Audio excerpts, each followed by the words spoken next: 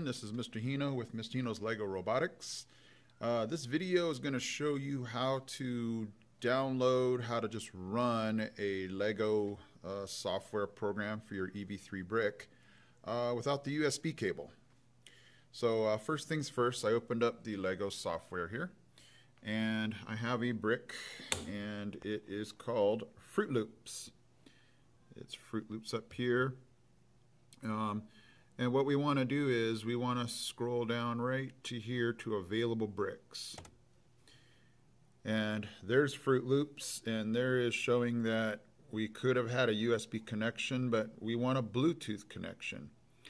So you have to make sure your Bluetooth on the brick is turned on. Real quick, if you don't know where that is,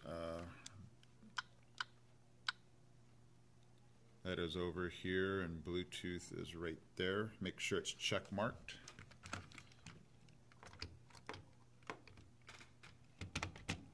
Get that back on there.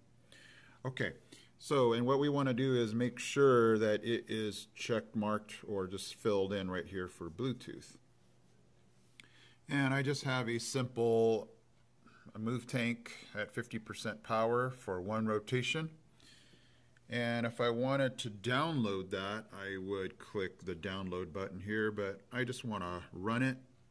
And what's cool is, you know, we don't have to worry about plugging, unplugging, so I'm just going to hit that button, and we'll watch this robot move for one rotation.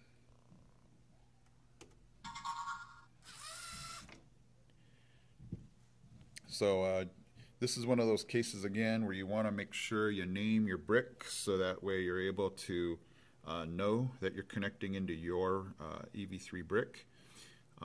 Connect with Bluetooth, and we can run a program without connecting any wires. All right, everybody, thanks for watching. I am out.